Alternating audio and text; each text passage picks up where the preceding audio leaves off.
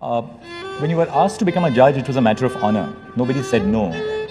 Now, increasingly, you find young lawyers whom you ask to become judges of the High Court coming and saying, I'm so thankful to you, Chief Justice, but this is not for me.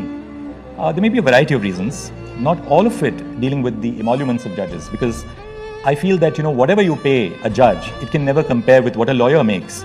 And the reason why you become a judge is not certainly because of, the perks of the office. That's the least important part of the office.